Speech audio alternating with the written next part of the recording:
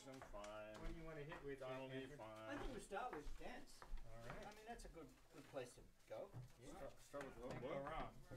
Dance. Oh, Dance of the Infidels. Okay. Okay. Let's see. Maybe I'll put my coat on. You know, I got to keep up the image, right? Yeah. I mean, even though I didn't want to iron the shirt today.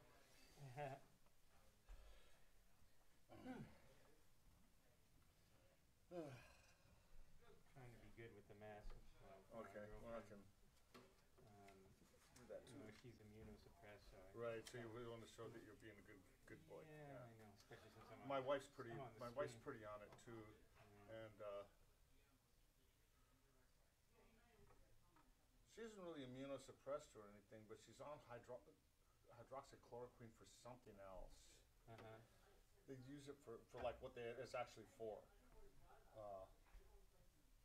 Yeah. Depression or whatever. Oh, I see. Or something. I forget Yeah. what they use it for. Yeah. Oh, I see. And that's just something that. She's on a bunch of shit, Yeah. you know. Is that what they said that was going to be good for COVID at first? Yeah, one of Yeah. the things. That and drinking bleach. Yeah. Well, I just can't get past the taste, no matter what I mix it with. Yeah. Right. Well, I'm guardedly optimistic that we may have turned the corner now. Yeah, so am I. I mean, I've been playing 3-4 nights a week. Yeah. Out, and Yeah. I haven't got sick.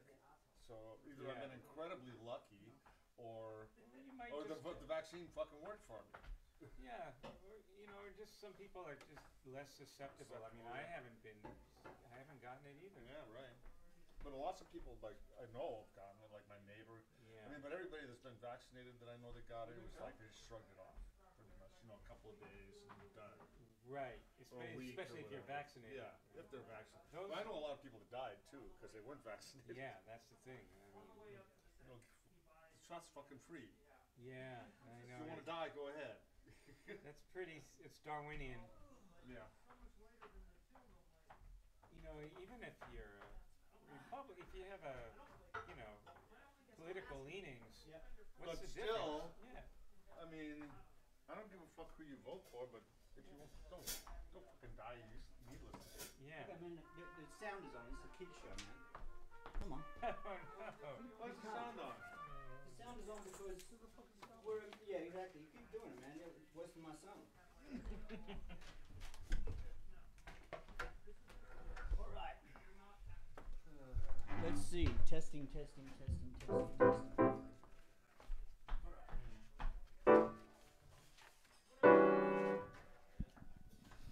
Testing. Testing. Which one first? Let's do Dance of the Infidels.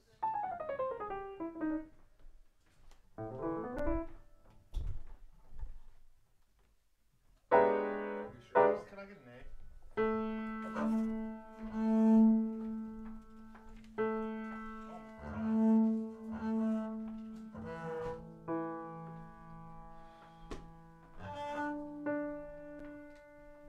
Not bad. Testing. Are we on over here? Oh no, we're not. Hang on. Testing. Here we go. Now we can hear. Welcome all. Episode 99 of the COVID Files. That started on Sunday, March 22nd. And we started doing a thing really for 7 Mile House at the time. Vanessa Garcia, who was hosting a lot of jazz at that time, said, let's do that up. We'd already done some live streams down there, but it was very informal. And we really didn't know that COVID was going to go on so long, but here we are. Next week will be 100. Very special show next week. A lot of people coming up to play. Let me see. So, number one, this is Black History Month, right? And the reality is that means is Black History Year for jazz musicians, or actually what it should be for musicians, it should be Black Millennia. And why I say that is, like these colonial people who put these history programs together in music schools, they always talk about times in music. So if we go to Western classical music, we have like medieval music, and that goes for 1,000 years because they don't research very much. But anyway, they put it in that category. And we go to Renaissance music, and it's a couple of hundred years. And then there's Baroque music, and that's about 150 years. And then classical music, that's about 150 years. They're all kind of overlapping, so nobody says, oh, you're not playing this at this time, or something like that, right? And then we have Romantic music. That's about another 100 years. And then after that, we have modern and postmodern, which is where we are now, in classical music, of course. But then if we use that category for general music, and I think it's fair to say in Western culture, for the last 120 years, it's Black American music, like across all Western things. This is what took over. Of course, nobody wants to talk about it like that because they don't like what is it, the 1619 Project or revising history? But that's the history of music right now. If you took all of the black music out of all popular musics in Western culture all over the world, not much music there. Probably some really uppity, kind of weird, messed up dance music.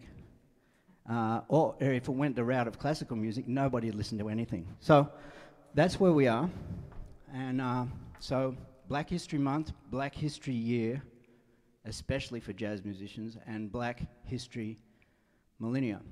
And it's very important for us because when we started this,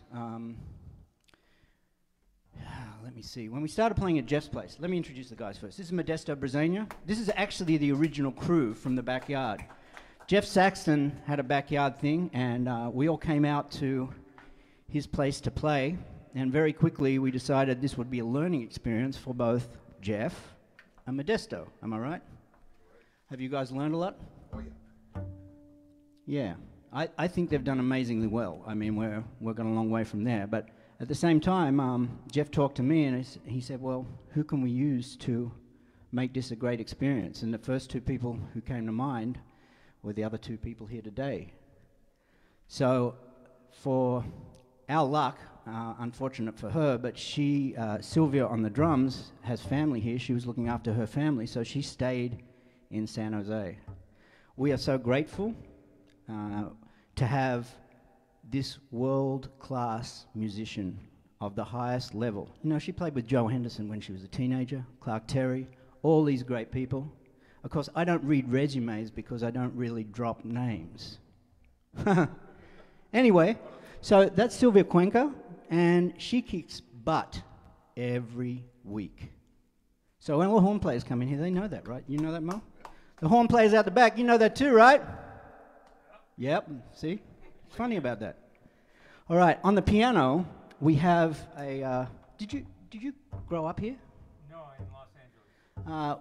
A man from Los Angeles, but he put that way behind because then he went out to New York, like everybody else, when New York was actually a place that would kick your butt and actually take names and teach you some stuff. A bit different now.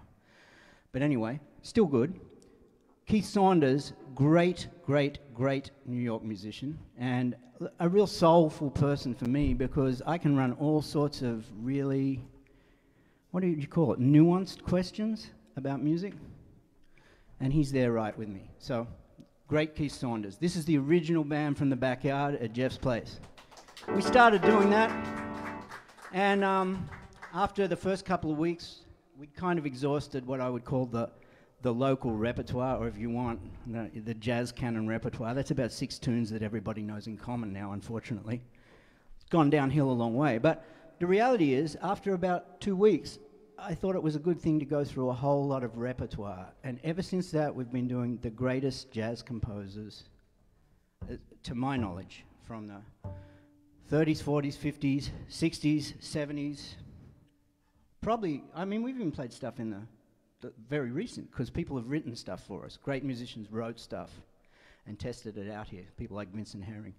So it's worth talking about all this stuff because that's how you make things happen, but the reality is that's the only way you can play this music. You know, it really doesn't work out in a little practice room, like by yourself. Really, does it? No, I think it's a social music, basically. So it's important to be social and have social skills, so you're not like an alien in the scene. But anyway, let's get back to the job at hand, and that is the fact that this is Black History Month. This is black music. We take the black music out, and in my terms, we've got nothing, especially in jazz. This is why I travelled across a long way from a paradise to play here for about already living here 32 years. And I've never looked back because I've been mentored by some of the great players, fantastic people. And I've been taken aside a number of times here and there. That's the beauty of the scene. So that's Black History Month. This is black music. We're going to play some of the greats again today. We always do that. And what we normally do, just to give you an insight on this, is we rehearse some tunes. We talk about them during the week.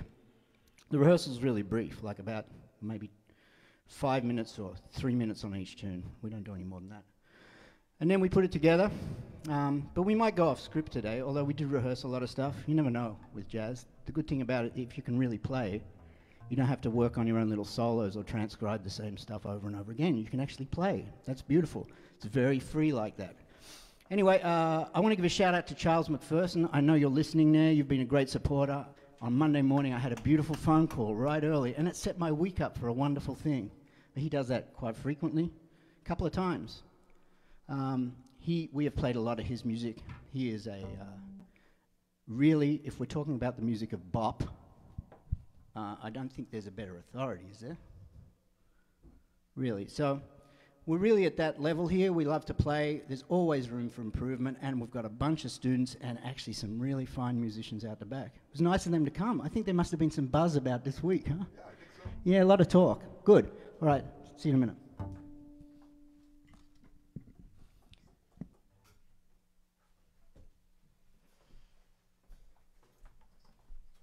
What are we playing first? Oh, dance. Okay. All right. Let's do this. You got it? 1, 2, 3, 4.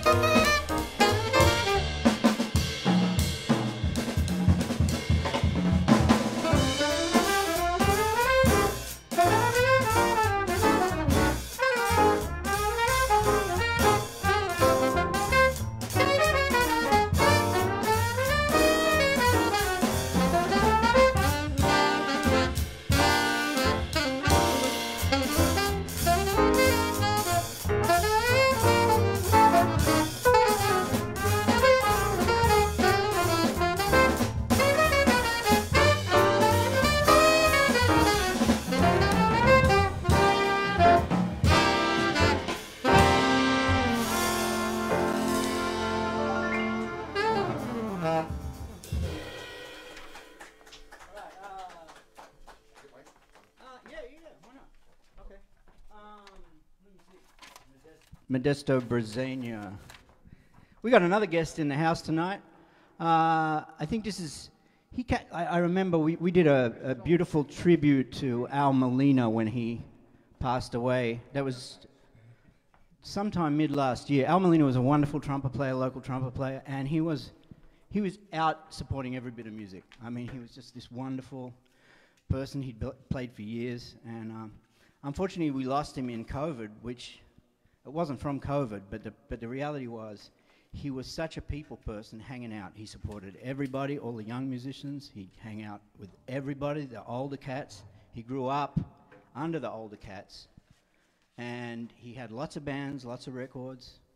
He was also, actually had a side hustle. He was a great hairdresser, and I always remember him because he used to sit in and hang out at the dog patch, and we'd have long sections. So Al Molina, we did a beautiful tribute for him, maybe early last year, and Mike, like 250, almost 300 people came over, and everybody jammed. I don't know how many people were here. There was so many musicians. It was a beautiful thing, right? It was pretty much all the cats. So, but Mike Olmos came down. He is a product of great music. I remember you at that same time coming out to Dog Patch at the same time, and you were kind of beginning the journey professionally at that, right? That's right, Pearls, way back then. Yep. So, you know, this is how this music works. It's passed on and everything's beautiful. But we got Mike Olmos here, so we've got to get him up. So, Mike, come on up, man. Mike Olmos in the house. So, let's go off script a little bit. Yeah, sure. It takes me kind of a tune to get, like, with all this other stuff I'm doing here, cameras and stuff. Oh, really? You got this? Yeah, just clean the toilet, guys. The toilet's good now. You can go in there. So anyway, I tell you what, let's play. Here we go. I'll play like a solo, like unaccompanied up front for you. Okay. All right. I want to say something You want to say something? to you. Yeah. Origin is Nigeria. I think so. Thank you. You know, that has something to do with Black History Oh Month. no, that's right. Yeah, this is a good tune for Black History You can do Millennium. the intro, Sunny Central, or? No, Straight just up? wait. Just listen for the cues.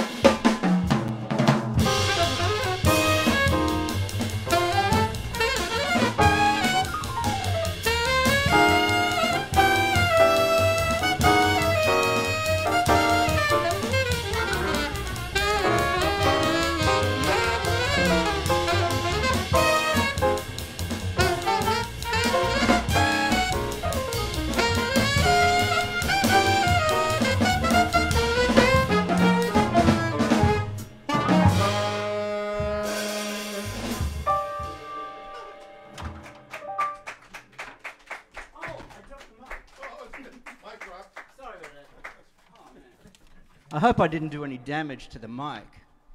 What sort of music was that, guys? What would you classify that as exactly? Hard bop. Hard bop. That's a really good. You're right. So it's not real bebop because it didn't come from that time. Although Sonny was the master of that stuff, right? There's a little bit of history class always in my stuff. When I get chatty, anything can happen. It's just, that's the way it is, you know? I've always been like that. It's an Australian thing. I learned to talk underwater. That's what we do down there. Anyway, I've asked Mo, what do you want to play? Because it's great to have these two great trumpet players up here. Also, let me tell you, week 99, that was Black History Millennium. That's a tune by Sonny Rollins called Arrogant, which is Nigeria spelt backwards. There's always something in there. Because these musicians, they weren't really appreciated for their brilliance, you know. So, what are you going to play? Valley. Okay. Valley. Oh, this is a beautiful tune. This is one written by Herbie Hancock.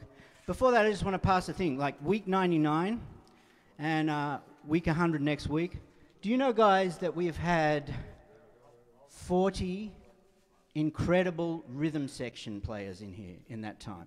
Not just good ones, like, because I'm a kind of a taskmaster on that. I really want to play with good players. I don't really like playing if people don't want to learn and play. Am I a little vigorous, Keith? Yes, sir. Do I ask too much of you? No, I don't think I do, right? That's what we feel about the music, right? That's what we're here for. That's right. So it's wonderful when you get people who are committed to this, so much so that they'll put the time in and play the hard stuff continually. None of this is easy. Remember? Tough music, tough love. Please put on your big boy, your grown-up pants, maybe. We should say that. I've got to be politically correct to play this music. All right, so this is Alilaquili Valley. As I said, 40 rhythm sections. You know how many horn players, the greatest horn player, in my book. I mean, I'm a little biased because, you know, I play saxophone, so I'm always very happy when the best saxophone players on the planet come here and play, because it makes me lift my game, you know. It's not really a competition. It can't be competitive because competition in art doesn't work. But hell, you got to play yourself, right?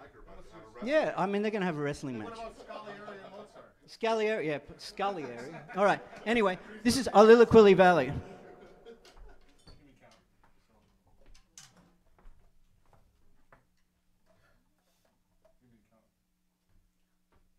got this. I'm going to have a drink. Because I like to drink. I don't trust people who don't drink.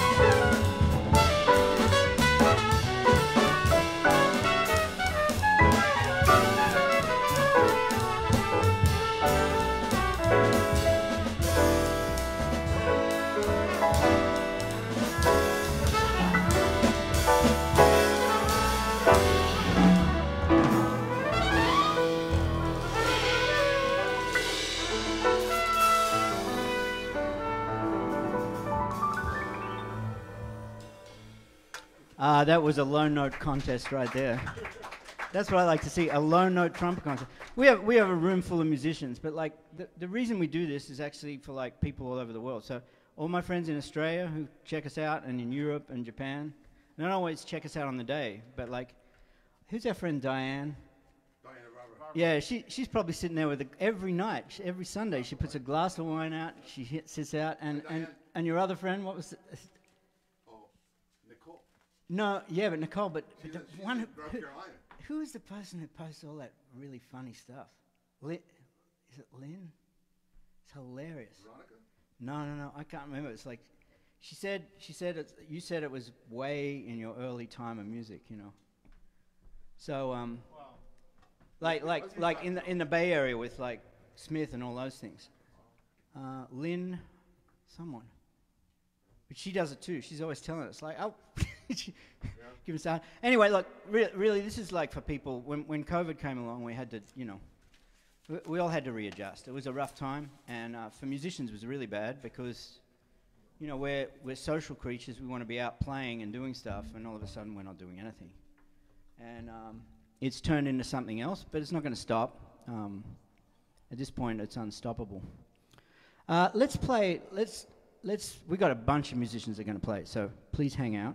And it's going to be a jam session, but it's going to be in and out of jams all night. So why don't we play that pretty tune, the one I said? What was it called? Yours Is My Heart Alone? Just as a change of pace. Or Morning. Which one do you want to do? Yours. Yeah, so this is a beautiful tune called Yours Is My Heart Alone. And again, I want to emphasize we are in Black History Millennium. Any jazz musician, it's Black History Year, forever. There's no... Like, you know, I did a list. I'm a list maker's list maker. That's from a kid, I used to sail boats, and I was able to put lists in my mind and be really good at strategy and all sorts of different stuff. So I was known for that. But I do lists because when you're scholarly, you want to put ranking stuff. So I thought about this. You know, we always talk about history the way the musicians or the way the historians talk about it. And that means that in the early 1900s, jazz starts, and then the first record is by the original Dixieland Jazz Band. It's a white band from New Orleans. That's the reality of it. And from then on, we start looking at the recorded history all the way through, which is good, but then it's not the real history of the development of the music. The real history of the development of the music is all black, at least till not so long ago.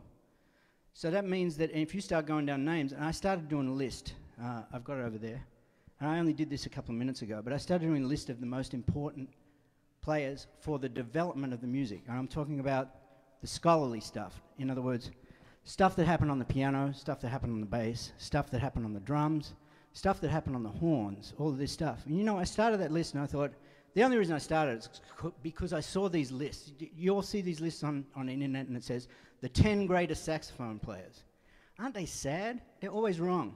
And then they're always including people who really suck in the top list. And anyway, I went online and I said, yeah, I don't think that guy should be in there. If you're going to have a white guy there, it's not that guy once. And then some New York guy comes up and says, what do you mean? Are you disrespecting the white guys? This is not white jazz lives matter here, right? This is Black History Millennium. So when you put it in the context of the development of the music, I started writing, man. You know how many developments there were before I started including a white person in jazz? I got to 67. 67 important names of the development of this music. Now, everyone's going to say, well, what about Benny Goodman? You know, Benny Goodman was a pop star, and he's called the King of Swing, but the swing started 10 years before with Fletcher Henderson. You need to get that right. And then he used black writers to get his sound right. And then I think what would have happened, reality, he included those the white musicians, or the black musicians, as he said, right at the right time. But like if one of those black musicians had got more applause than him, he would have fired them summarily. That's how he worked. Nobody talks about that, literally. I was like, we got to go back and say, well, remember, like what about Bix Beiderbecke? Or what about Frankie Trambauer? what books did they work from? Work that shit out, please. All right. Anyway, enough of that. But like, yeah, 67, and I wasn't even being specific. But I'm a kind of a scholar and a historian. So, Black History Millennium. Please. All of you people here who study this music, we know the importance of it. Anyway, we're doing a show for people all over the world. Right? People all over the world. Hey, That, Andrew, yeah. Benny included a Mexican in his band. What's that? He included a Mexican. Yeah, he did. But he would not let him play clarinet. Really?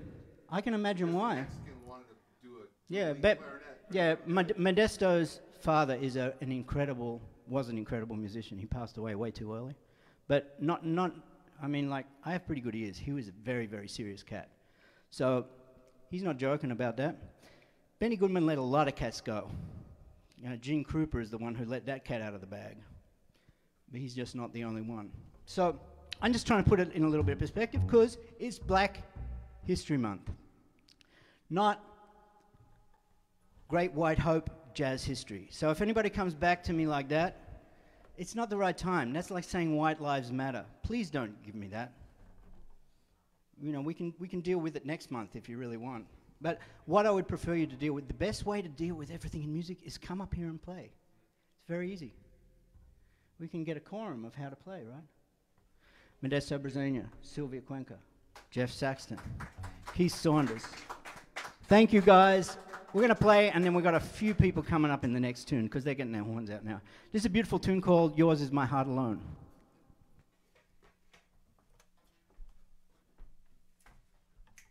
Is that good? Yeah. It can be light and easy. One, two, 1, 2, 3, 4.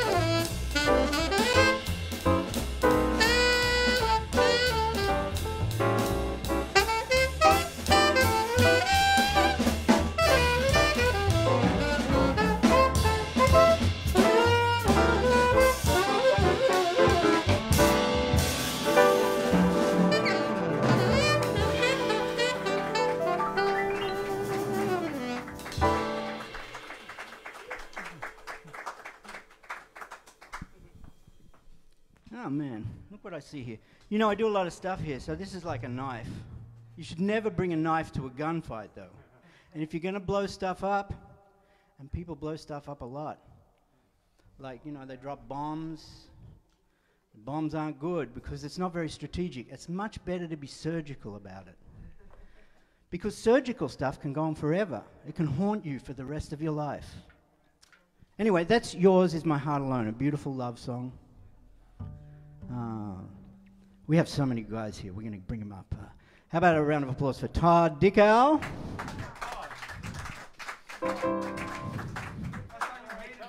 Mike Olmos. John Palowich. And John Capobianco. No, I work on the stuff here. I break boxes open, all that stuff. That's why that's there. But it is interesting because, remember, the musicians that created this music were very serious about the music. So, it's very well noted that Dizzy went after Cab Calloway with a knife. It was a big deal. But what is less known is that Don Byas went after Charlie Parker over playing some wrong changes. I mean, that's pretty passionate about this music, right? Same thing. Pulled a knife on him. They held him back. What's that? Yeah, he did everything, yeah. So, I mean, it's funny how we deal with the political correctness of the situation today when we're teaching. Yeah, it's going to produce politically correct music. So, if that's good for you, it just doesn't move me when everybody sounds the same. It doesn't seem to matter how much they do it. They all kind of sound the same. And, well, it's not only that. I mean, I heard that when I was a kid. I used to think those old guys, what are they talking about? But, I learned to ask the right question. Then you learn something about what they're saying. Please ask the right questions. What are we going to play? That's the right question. That's a good question. That's the question. Do you want to play a really short, 3-minute beatbox tune, one chorus each? Or we could do Una Mas. Yeah, let's do it. Una Mas. Yep. No, second. Is that cool? Yeah, I was going to ask you. Mo, Who wants a drink? would you bring me a beer? A beer? A beer. Thank you. We shouldn't drink and drive, guys. Sing me the melody really quick. I can't.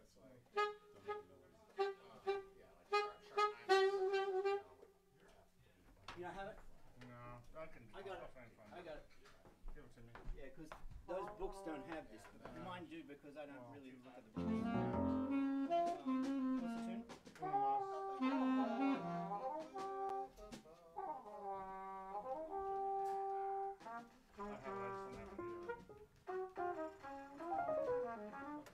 Oh, Mo, you're a saint. You're a saint. Saintly version. What's that? You guys should do it. You want to? We'll play the head. Everyone can play on it, but we'll play the head together. Yeah. Yeah. It's just a blues. Well, it's just black American music. Black American music. Is that good? Bop, bop. That tempo? You gonna play the introduction?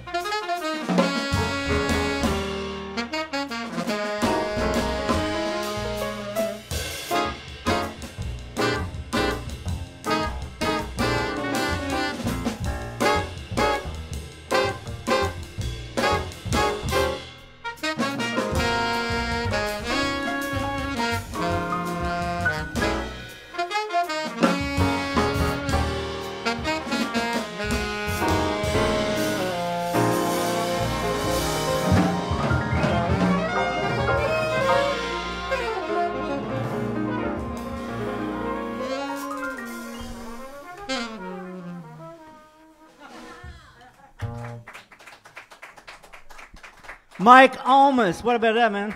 He's going to play at Madrone tonight. If anyone wants to hang out in San Francisco, he's playing there with wonderful musicians. Adam Schulman, who else? Brian Fischler on the drums. We need to support these local acts. We're going to start a session on Monday nights here just up the road at Burlingame Grill, or the Broadway Grill, as it's called here. So stay tuned for that. And we're going to start something else also in Burlingame Avenue. So a lot of stuff going on, you know. It's good for jazz, right? Everyone needs it. How about Todd Dicker there? Todd. Todd is with a wonderful band called Charged Particles, and they got an incredible review, man. It was good stuff. Because they're playing the music of Michael Brecker.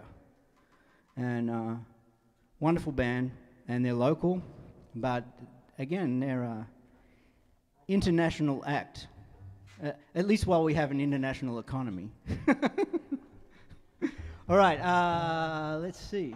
Well, come on, guys, come on. What do you want to play? We also heard John Palowich out the back. What about John Palowich? Amazing, amazing player. Oh, you're there, man. So let's. Well, I guess the real stuff would be like blues. All right, good idea. How about a blues? All right, what about I got something better. I'll play the head. You can all play it. Yeah. C.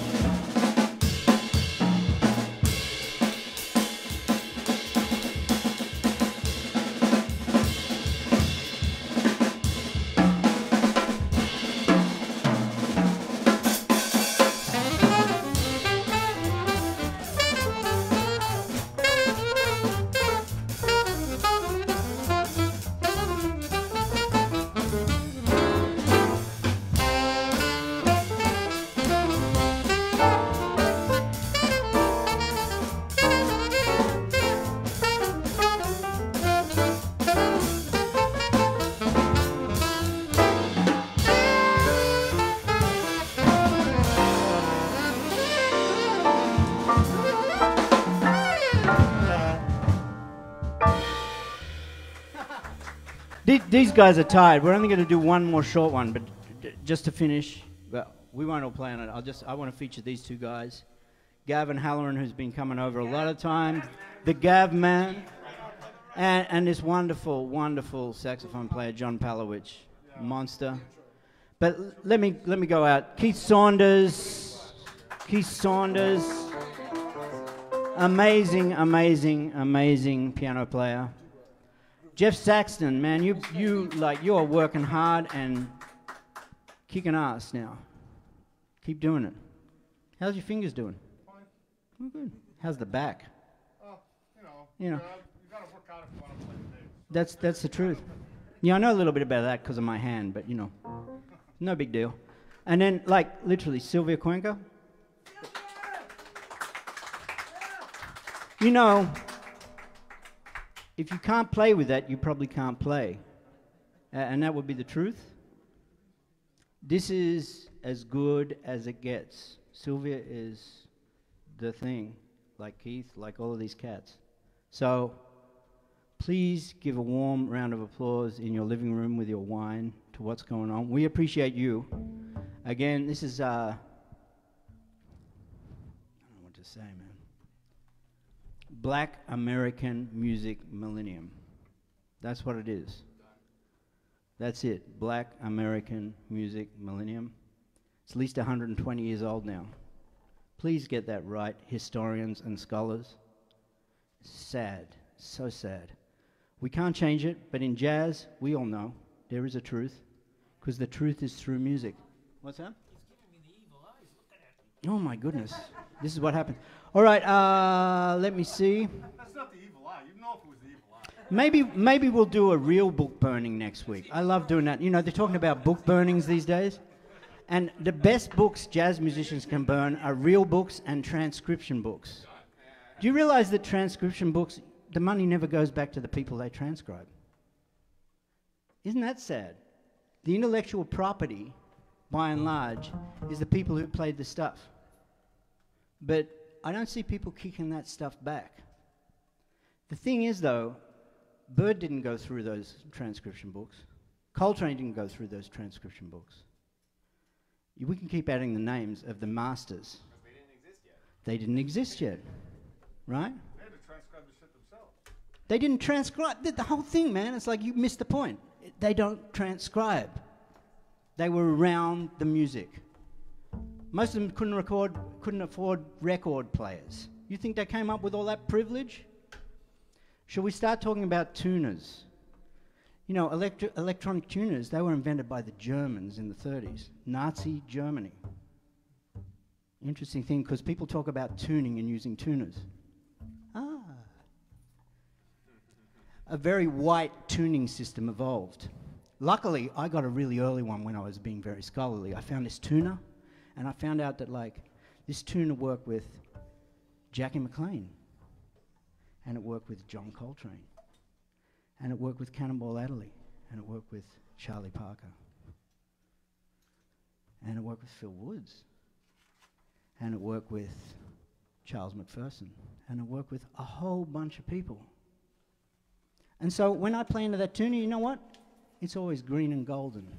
Seems like it understands what the soul of the music is. Of course, if you use the tuner the wrong way, then you look at it and it tells you when you're in tune. Funny how that works. Let's get that right, people. All those people out there. This is a masterclass. I do masterclasses here, as you might have seen. I've got so many hours of masterclasses with the best guys. You know, I've got a masterclass on jazz competitions.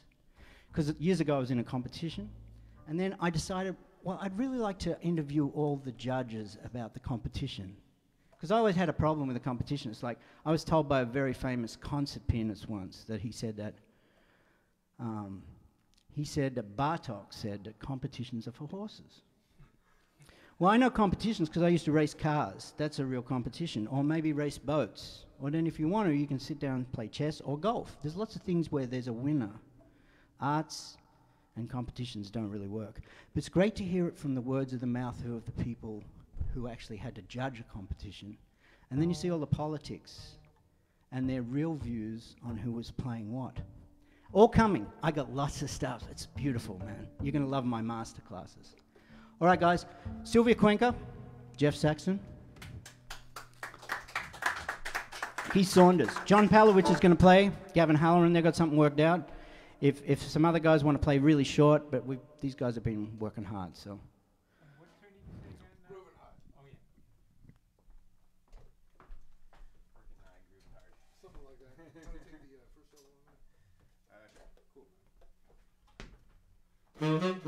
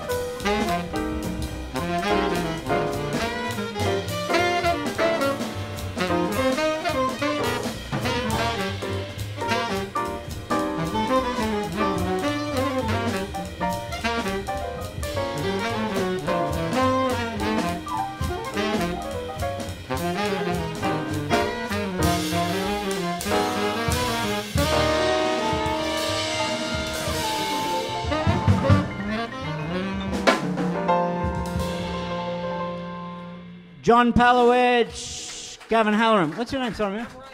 Ryan? Ryan Trivio on the bass. What's that? Trujillo. Sorry, man.